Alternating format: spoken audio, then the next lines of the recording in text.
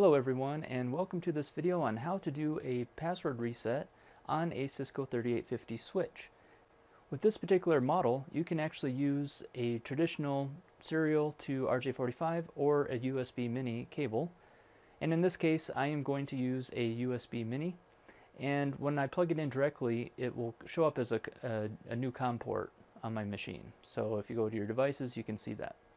Now, if you've read any of the documentation online as far as how to do the password recovery, it's very similar to the other previous models. However, you might have a thumb that looks like this if you go just by the documentation alone, like I did. So let's just go through a quick example, see why that might be.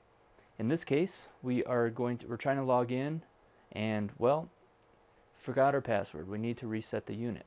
Well, we are going to power cycle it, and just a fair warning, it does sound like a jet engine, literally. You could put it on a VR headset or something with a plane simulator and just listen to the switch power on. Let's take a listen.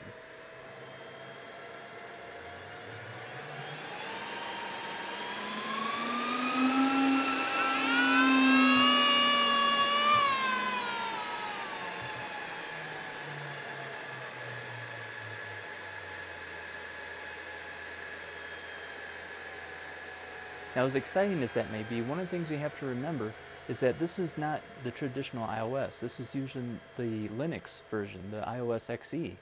And so you actually have to let that boot first. And as you can see here, I have it sped up a little bit, but you can see that it's actually booting up. Once it's fully booted and you see this base Ethernet MAC address, now you can push and hold. And you wait for that string of LEDs there to turn amber. And this is the actual time. I haven't sped this up because they say online, 12 to 15 seconds. Well, with the old versions, you would push and hold it the moment you turn it on. It's not the case with these. So once you're here, you'll initiate your init or flash init. Once that's done, you'll add the attribute switch ignore startup CFG equals 1. And then boot flash :packages.conf, and this will boot into the operating system and bypass the startup configuration. So I have this sped up, so because this entire process can take anywhere from 6 to 12 minutes, literally.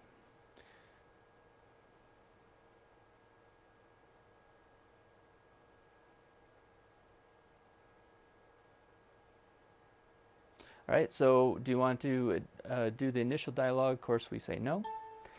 And as it boots up, it initializes all the ports. And then here we can get into the enable mode, and then copy the startup config to the running config. So very similar to any of the previous switches that you know and are familiar with.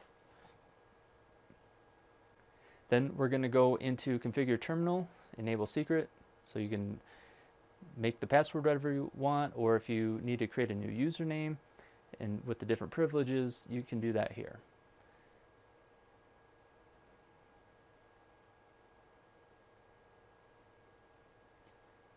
Now once you get everything the way that you want it, go ahead and write the memory. So you can do copy running config to startup config or write memory, and then go ahead and reload.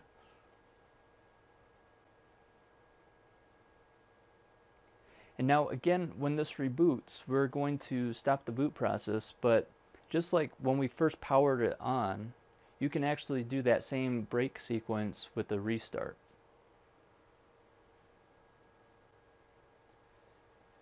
So again, we need to wait for this initial booting to finish before pressing the button. You could hold the button down, but it's not going to do you any good. Believe me, I know. I've tried.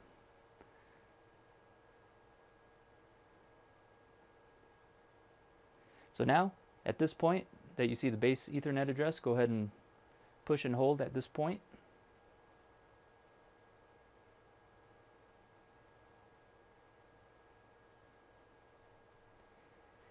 And then you'll see these turn amber, and you can release.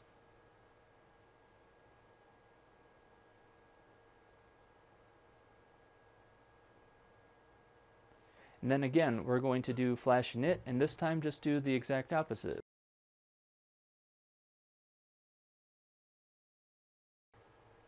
So switch ignore startup config equals 0 to turn it off, and then boot flash packages.conf to boot into it again.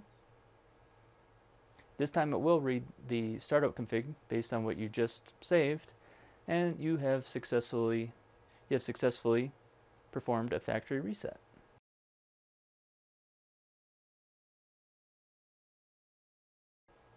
You can see I'm fast forwarding through here, but you can see the different color sequences and lights, LED displays on the switch itself. But it does take a while to boot, several minutes.